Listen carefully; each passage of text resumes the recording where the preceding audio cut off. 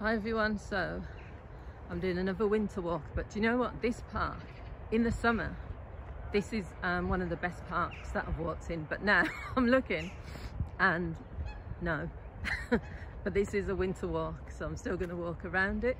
Now what's interesting, my sister said the other day, she said no one wants to see these winter walks and no one's interested in you walking around a park, and I said, well, do you know what, some people might be, and it's about the scenery and also the content, because you're going to get the scenes and you're going to get a conversation, some motivational talks as well.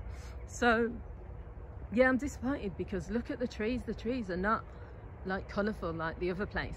You can go to my YouTube channel, Marianne Hanson Counselling Service, where I did a winter walk. Actually, I might have put it on my other channel, Marianne Living Life,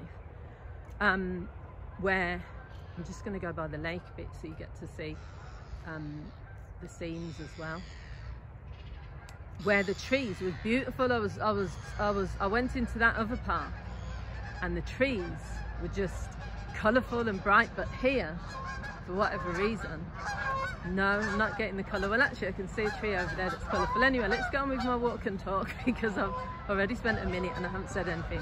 What I want to talk about in this walk and talk is, what are you willing to sacrifice to get what you want? So, how many people are willing to do the work, and how many people are willing to sacrifice their sleep, sacrifice their time, sacrifice finances, you know, put in the emotional sacrifices that it takes to achieve the things that you want? Let's go over to a park that's a bit more, got a few things in there. That's the thing with some parks, to be fair, my sister's got a point with some parks, they've not got loads. Look at this, this is a little sculpture here. I don't know who these people are, but this is a really fancy sculpture. Someone obviously designed that. And then you've got the lake behind me. In the summer, the lake is beautiful. What are you willing to sacrifice? So, this is the time, because we're coming towards the end of the year. Literally, we've got 1 month and 1 day until we're going to be at the end of 2023. Can you believe that? So what are you going to sacrifice? What is it that you really, really, truly want? I've started, especially as you get to a certain age, but also when you are firm on your decision, you realise this is it now. It's not about, oh, 2024 is going to be my year. And oh, you know, all this stuff that people say. It's not about sound bites and just saying things. It's about actually following through, but first of all recognising this park is so big. I mean, I'm not going to be able to do a full walk and talk around this park because it is probably one of the biggest parks in Birmingham, and as you can see, there's loads of space to cover.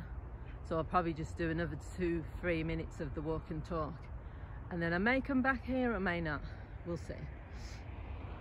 What are you willing to sacrifice? What is it that you've been giving 10% to instead of 100%? What is it that you've been saying for years and years and years, I'm going to do this, but you just haven't done it? So for me, the other day I was sat there thinking, I've just got to go for it now. So I've got my savings accounts for different things, my travel fund, my emergency fund, my quit my job fund. There's so many, yeah, my business fund. You know, I've got my plans, and it's not just about writing things down and then not going ahead and actually achieving them. It is about you saying, these are the sacrifices you're going to have to make. I mean, I'm up early today. I've been getting up at, in fact, I've been getting up at between 5:30 and 6 every day. I don't go for a walk every day, so I'm not going to pretend that I do. I'll get up, probably spend a bit of time getting ready and stuff, have breakfast, and then I start getting ready for my day. Now, I don't have to get up some days at 5:30 or 6 because sometimes I haven't got appointments till the afternoon, but I choose to because I'll get more done, and I choose to because for me, I don't want to waste the day. So that's one of my sacrifices. I sacrifice the snooze button and I sacrifice sleep.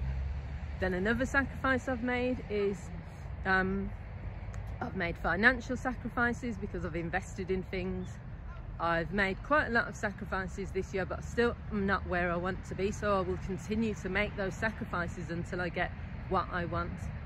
I've sacrificed time with people.